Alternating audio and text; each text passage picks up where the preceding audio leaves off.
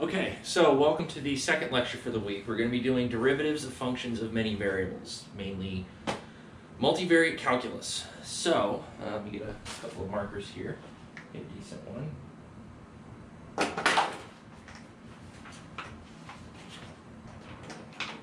Okay, I'm back. So, we'll be doing multivariate calculus. So, for those of you that have had Calculus 3, this should be a pretty easy refresher.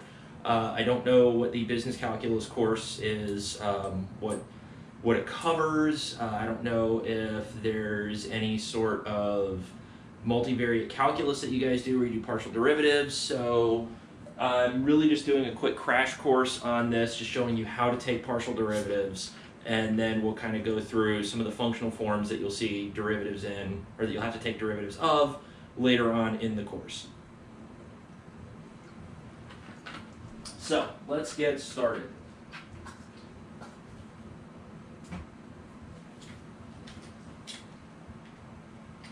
So we learned how to take a derivative last time. This time,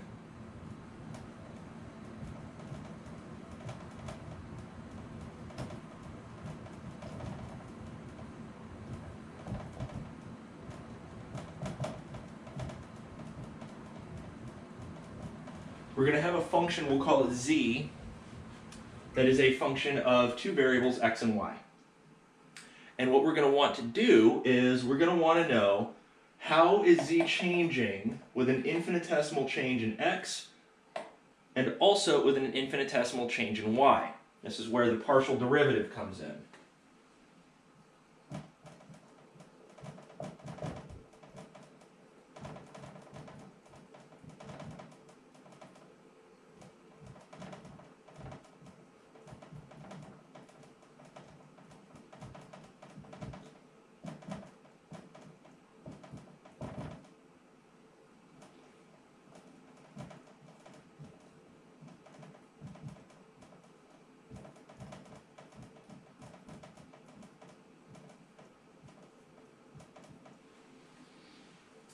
And what we have is this fancy little d. It's like a d, but like kind of curly.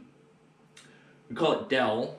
Del z del x is equal to the partial derivative of f, which is a function of two variables, with respect to one of the variables contained within that function. All right, if we want the partial derivative of y, or the partial derivative of z with respect to y,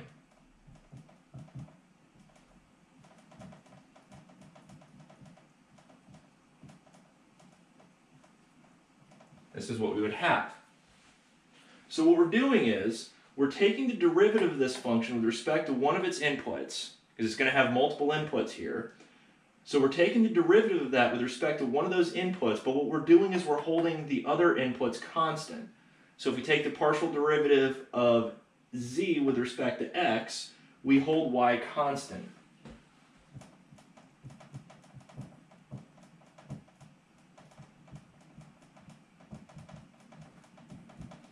We want it with respect to y, x is held constant.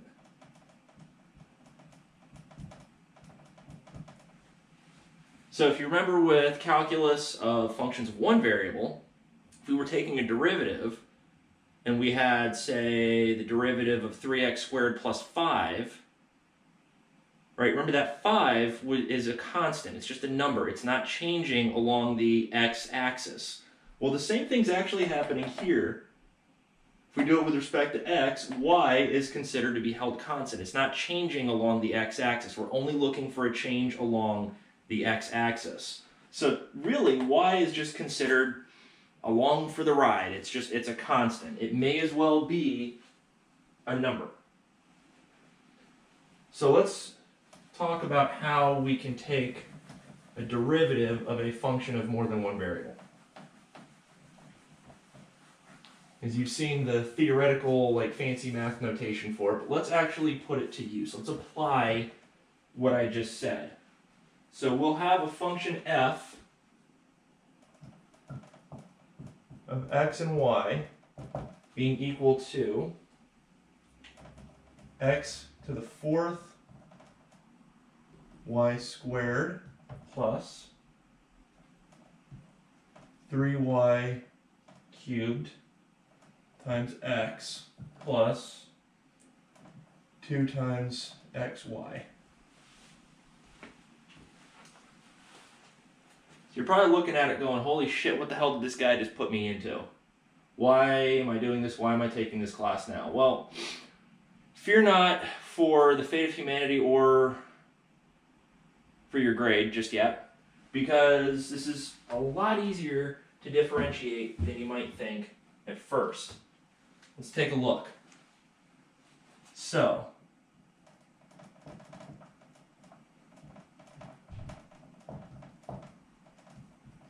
I want the derivative of this sucker with respect to x.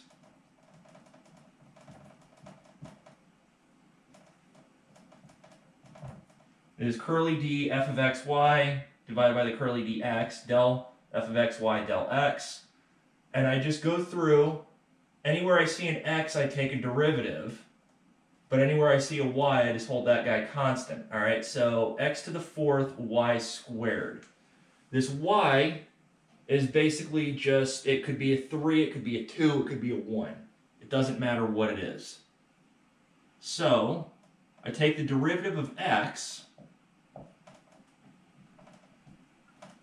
so I get 4x cubed, but y doesn't change, so y is still just y squared. Alright, 3y cubed x. Well, ignore the y cubed. Think about what's going on just with the x, right? Well, it's x to the 1st power. Right, so the derivative of that would just be 1, right? So, I get 3y cubed. Right, because that x just goes to 1.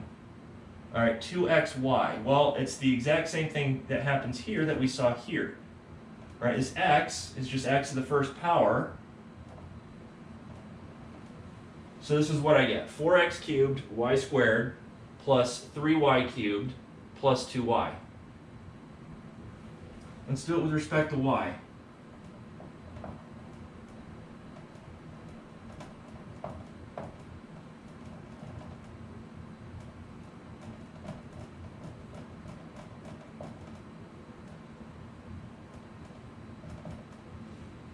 Okay, so we go over here. Now we hold x constant, but we let y change.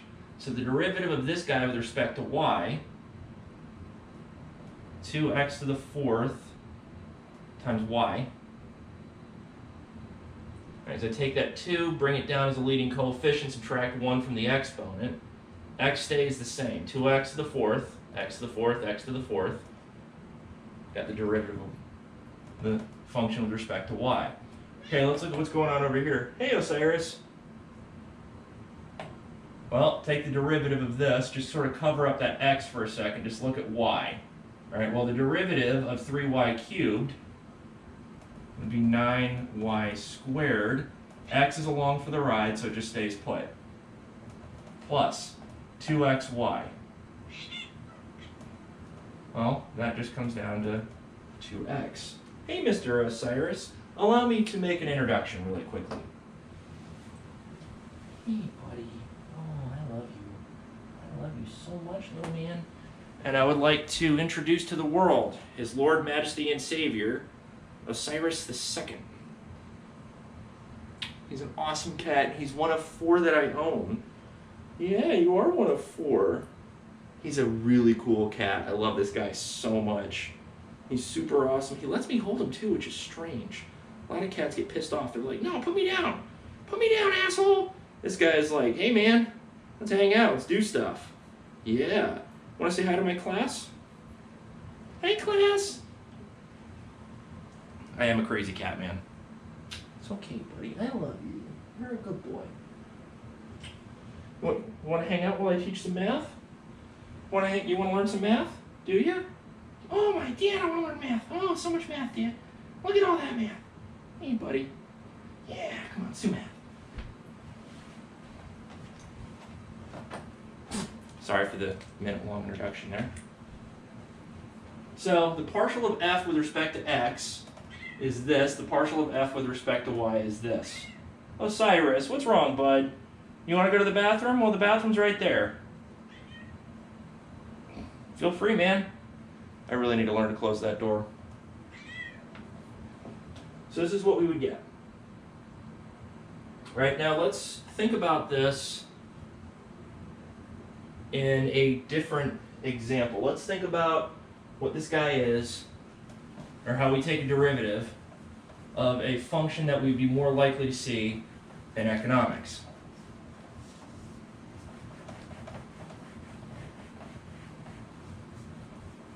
For those of you that have had intermediate micro, where you've had to differentiate a utility function, this will probably look sort of familiar. We'll have a utility function of x and y. We consume two goods. Good 1 is x, good 2 is y. We're going to have x to the power of alpha times y to the power of beta. All right, and what I want is the marginal utility of x. All right, well, what's the marginal utility of x? Well, the marginal utility of x is the first derivative of the utility function with respect to x. So,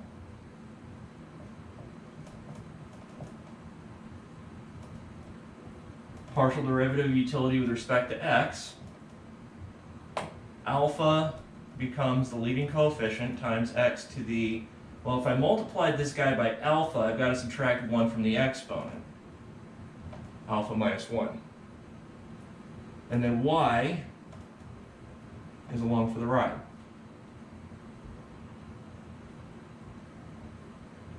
I'm not going to be consistent with how I do this. Marginal utility of y. So let's look at the marginal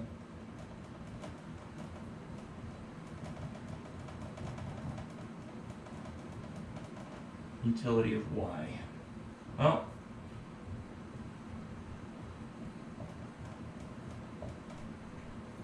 fancy partial derivative notation.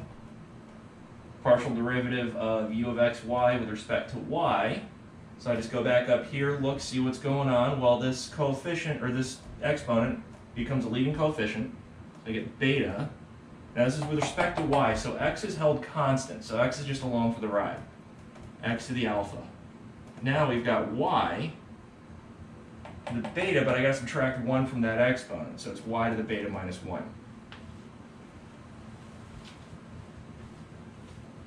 So the marginal utility of x is alpha times x to the alpha minus 1 times y to the beta. Marginal utility of y is beta times x to the alpha times y to the beta minus 1.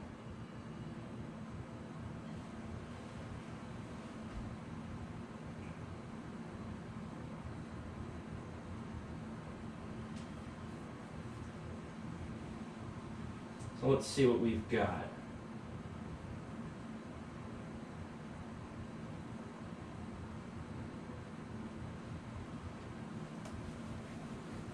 Now, one of the rules that we need for differentiation with partial derivatives in economics is the chain rule.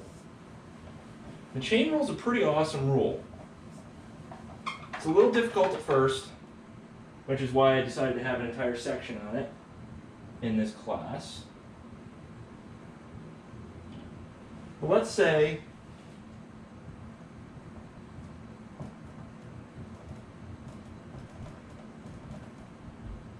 I've got this function z equals f of x and y. But x is a function of something and y is also going to be a function of something. So this is a composition of functions. X is a function g of q and r. Y is a function h of s.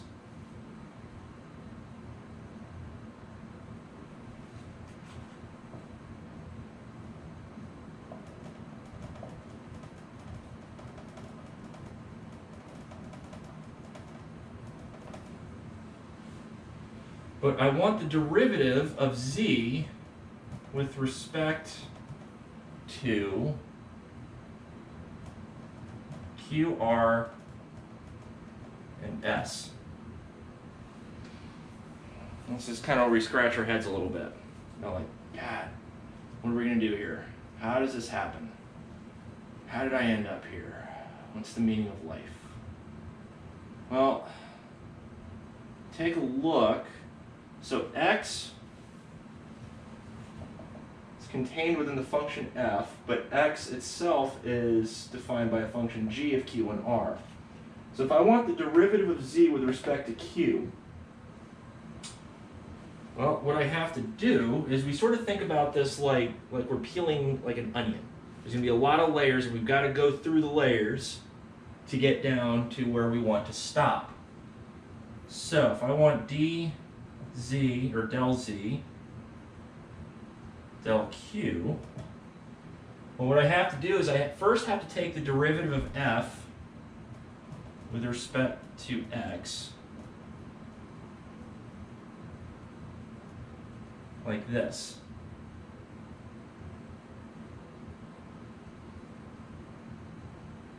Right, but x is a function g of q and r.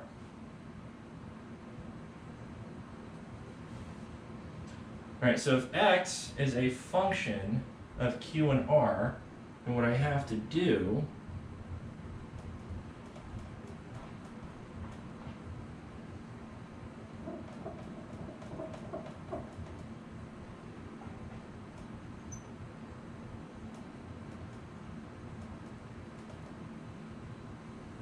is that right there.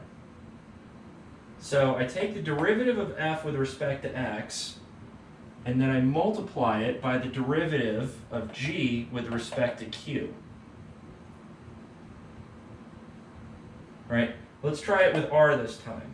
Let's see what happens if we do it with respect to r. Well, what I want is this del z del r.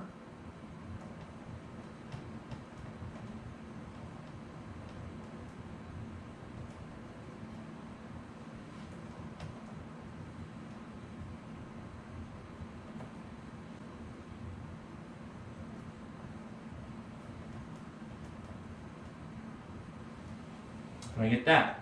So I take the partial derivative of f with respect to x. So this part and this part are exactly the same.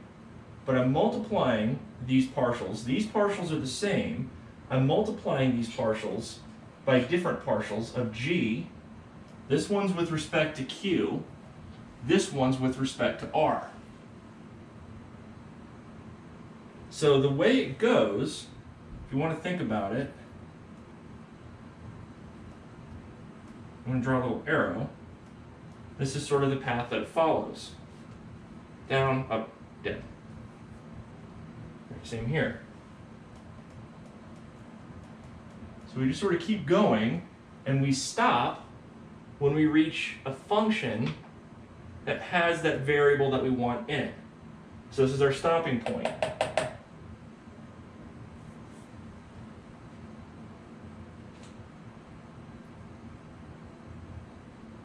So let's do an example so we can see what's going on.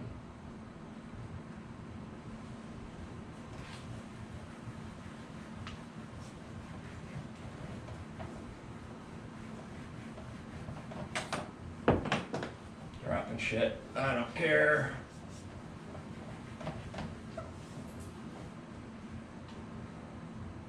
Okay, so let's do an example here. Got a function u of c and z, and this is equal to c to the negative 1/2 plus the natural log excuse me, z cubed. But c is equal to x squared plus y 1/3. Z is equal to x to the 4th plus y to the 2/3. Right, what I want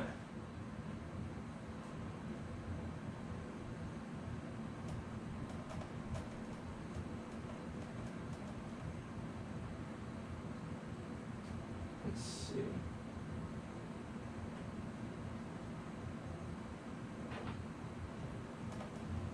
Is the partial of u with respect to x. So how do I make that one happen? Well, what I would have here, u of c and z, let me call it like, I don't know, f of cz.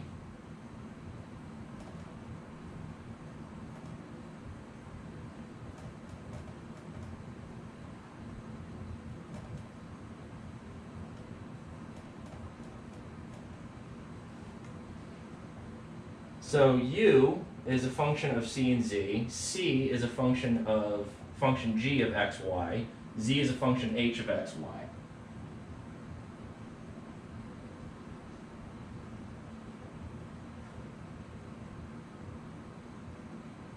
And I just need to figure out now what each piece is.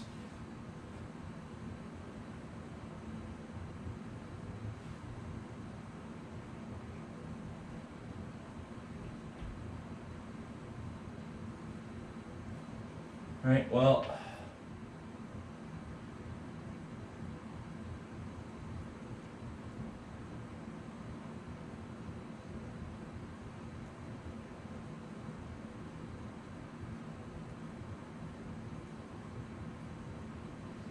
what I want is the partial of u with respect to c, right, because I want u with respect to x. C kind of gets in the way of that, right? Down, over and up, down. Well, C is getting in the way of this du dx, so I got to take care of this C, right? So I got that, but wait a minute, I also have z to worry about.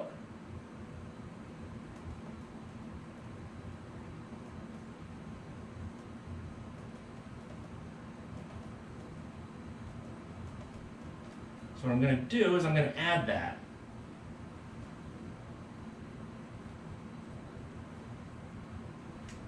So in this case, well, chain rule says du dc, dc dx, but now I need to add du dz times dz dx. Probably sounds a little confusing, probably because it is. But let's go ahead and do it piece by piece, because if we can do it piece by piece, it's way easier. So let's get this du dc.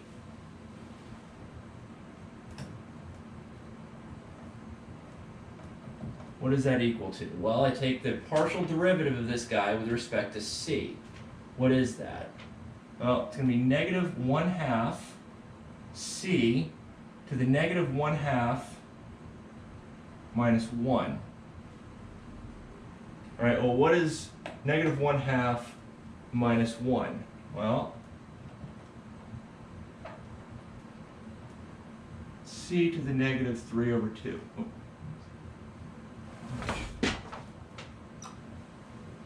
What did you guys knock over? Really? Really? Did you have to knock? Was that an appropriate thing to do? Really, guys? My cats are assholes.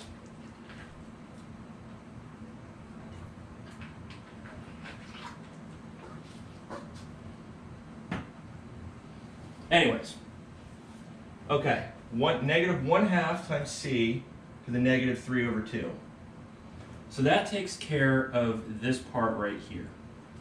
Now I need dc dx. Well, c is a function g of x and y. So what I got here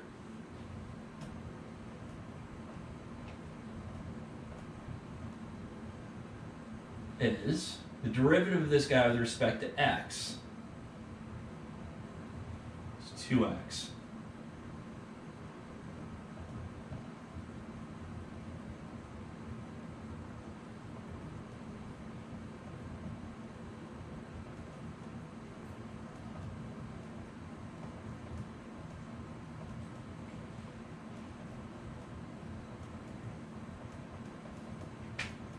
Just that.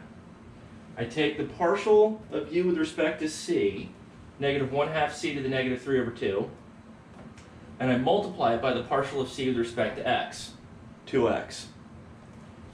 All right, but now I need to figure out this du dz, because z is also a function of x.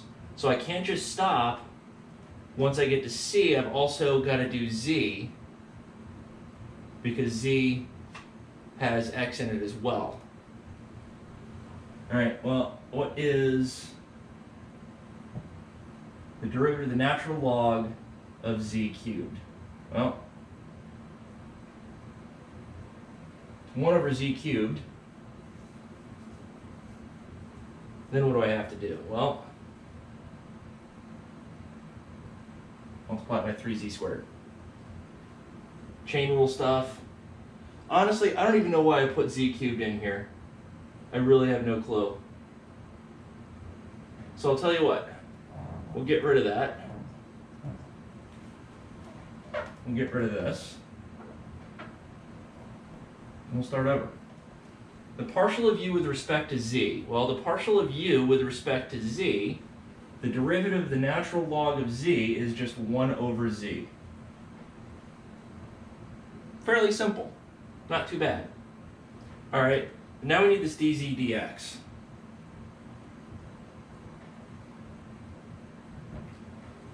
What do I do with that? Well, I look at z and differentiate through z with respect to x. Right, which in this case is 4x cubed, because I take this exponent, I make it a leading coefficient, I subtract 1 from the exponent, 4x cubed.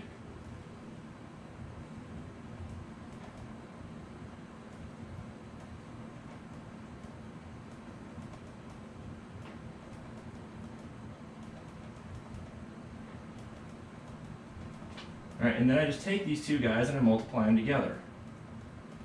1 over z times 4x cubed.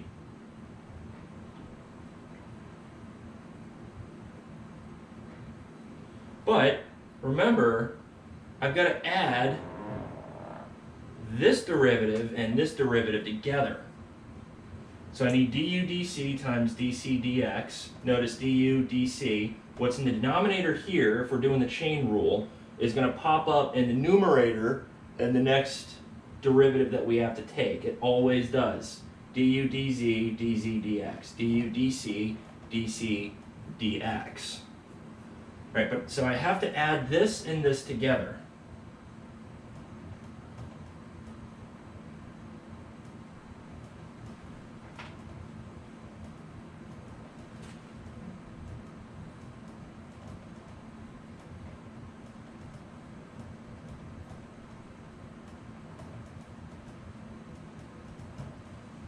So I just do negative 1/2 c to the negative 3 over 2 times 2x plus 1 over z times 4x cubed. And this would be the partial derivative of u of c and z with respect to x.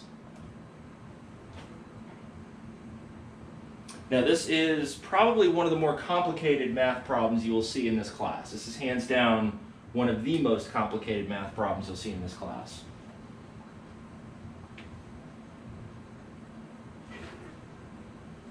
Come on guys, come on Icy. You gotta get down. All right, everybody say hi to Isis. This is the wife of Osiris. You got a thing for black cats if you haven't noticed. Whoop. So admittedly, this is a particularly difficult math problem, but it's good to see even a tough example.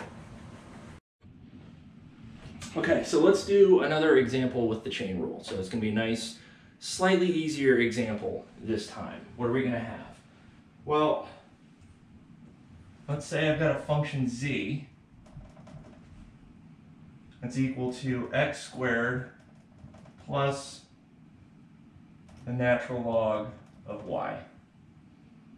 And x is a function of v cubed plus 4 times u to the 4th power. And I want dz dv. So the first thing that I'm going to want to do here, while we're still learning the chain rule, is sort of draw out or write out what I want to have happen. Well, x is a function of v. So I need to take the derivative of z with respect to x, because then I need to take the derivative of x with respect to v in order to see how z changes with respect to a change in v. So how do I do that? Well, I do dz.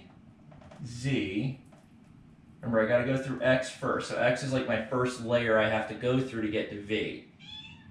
Hey, Osiris! He's crying outside. So I got dz dx multiplied minus del x del v. Right, so this is the second layer. So I got to peel back the first layer to get to the second layer to see what's going on with v. All right, so let's look at this del z del x business first. What is that? Well, it's the derivative of this with respect to x.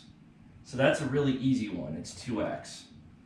Right? Y is a constant.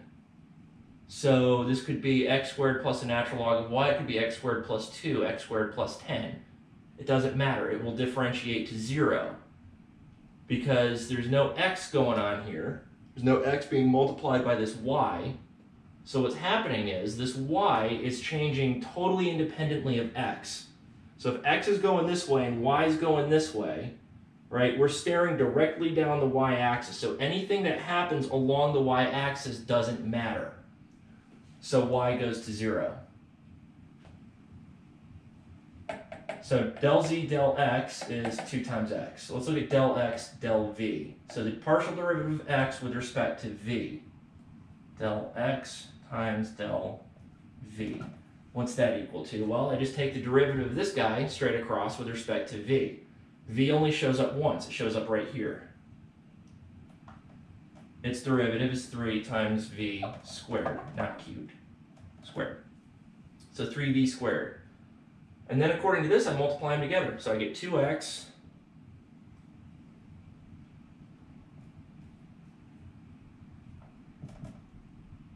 so I'm just going to rewrite this del z del x times del x del v, and that is equal to del z del x is 2x times del x del v, which is 3v squared. And that's what we would have. If you wanted to simplify it further, you could get 6 times xv squared. And that is the partial of z with respect to v.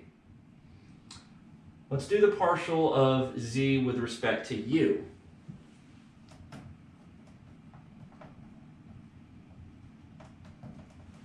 How would I do that? Well, let's go ahead and write the formula out for it, because that'll help us figure out how we need to do this. So, to get from the derivative, or to get the derivative of z with respect to u, first I need to look at the derivative of z with respect to x again. So, del z del x. Right? And then from x, I need to get the partial derivative of x with respect to v. So that will be del x del v. So let's look at del z del x. Well, we already had that here. It's this guy. Right? So this derivative is the same.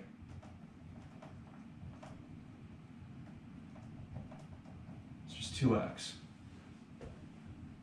But now I need the derivative of x, but instead of with respect to v like what I got over here, I need it with respect to u.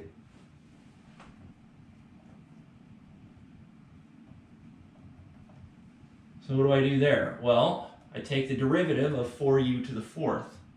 It'd be 16u cubed. And then if I look at this formula here, del z del x times del x del v, well, 2x is equal to del z del x. 16u cubed is del x del u. So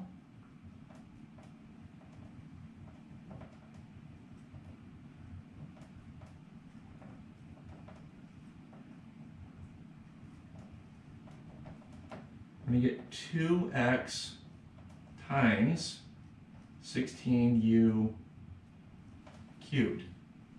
And then we can simplify that out if we would like. 32xu cubed. So when it comes to the chain rule for partial derivatives, we've got all of our functions written out. We've got them all listed like this.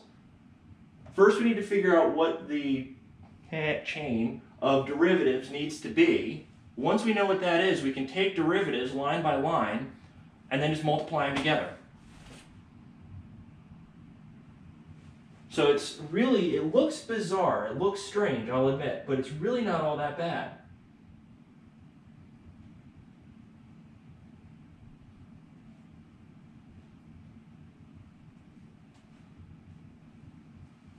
Now with that said, I will end this lecture here. The next thing we will start will be dynamical systems and fixed points. I'll put a problem set for some calculus up.